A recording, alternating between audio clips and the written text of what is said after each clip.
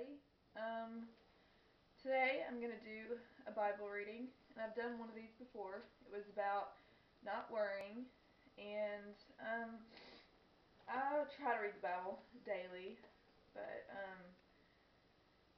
every time I read the Bible I pick out verses or just things in the Bible that kind of, speak to me and everything, and I just like to share it because um, God's Word really inspires me to get through the day when I'm struggling with eating disorder thoughts, and it's just my hope for everything. And I just wanted to read this verse in John chapter 15, 18 through 27.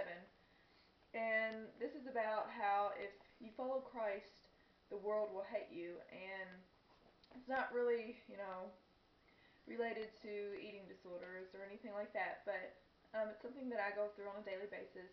Through a lot of hate from people, um, and a lot of laughs from people that I'm a Christian, and that I don't have any problem talking about God, and I'm not going to quit talking about God even if somebody threatens to kill me and points a gun at me and asks me if I believe in God. I would willingly sacrifice my life for that because this is something that I strongly believe in, and I know there is a God. How can there not be a God, And it's just like when I think upon there being a God, my worries and everything else just flutter away because nothing else matters.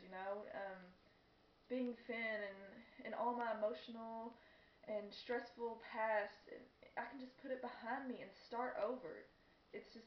It's amazing. So I want to read this because if you're a Christian, you're going to be hated, but I just want you to know that to be courageous and stand up for your faith, and you will be hated, pretty much no matter what. Everybody's going to always talk about you, and I just want everybody to stay strong and not fall away because this is the most important thing in life. So John chapter 15, 18 through 27. And here it is. If the world hates you, keep in mind that it hated me first. If you belonged to the world, it would love you as its own. As it is, you do not belong to the world, but I have chosen you out of the world. That is why the world hates you. Remember the words I spoke to you. No servant is greater than his master. If they persecuted me, they will persecute you also. If they obeyed my teaching, they will obey yours also. They will treat you this way because of my name, for they do not know the one who sent me. If I had not come and spoken to them, they would not be guilty of sin. Now, however, they have no excuse for their sin. He who hates me hates my Father as well. If I had not done among them what no one else did, they would not be guilty of sin. But now they have seen these miracles, and yet they have hated both me and my Father. But this is to fulfill what is written in their law. They hated me without reason. When the Counselor comes, whom I will send to you from the Father, the Spirit of truth who goes out from the Father, he will testify about me. And you must also testify, for you have been with me from the beginning. So, as I said before reading that just speaks to me, and it's just like, just keep strong um, in the faith, because Jesus even said, people hated Jesus. They crucified Jesus, the Son of God. They crucified him. If they crucify him, who knows what they're going to do to you? We're just mere human. And they crucified God, and they hated God, and they spit on God, and laughed at God because of the words that he spoke. Nobody could believe because their hearts were so hard. People just don't want to believe in God because their hearts are just hard and tarnished by the world, and they don't want to give up their worldly desires.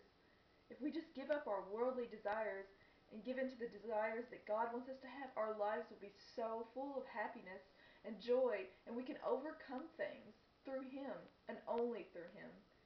And, if you're not a believer, you can't experience this fullness until you seek Christ. And God, he promises that if you seek him with an open heart and an open mind, you will find him. I promise. you will, because that's how it was for me. You know, I never cared about God, and I even doubted that there was a God, and I kind of lived my own life, and where that got me. And just seeking Him and starting to know about Him, learn about Him in a relationship, it's just opened my eyes, and little things don't bother me anymore. They might stress me out for a couple of seconds, but then I can just redirect my attention to something much greater. But I hope that you got something out of that, and I'm going to be doing these Bible readings, more and more. But I just like to share that kind of stuff. And yes, I like to make videos because I just made 3 yesterday. But I like to help people, and yeah, bye.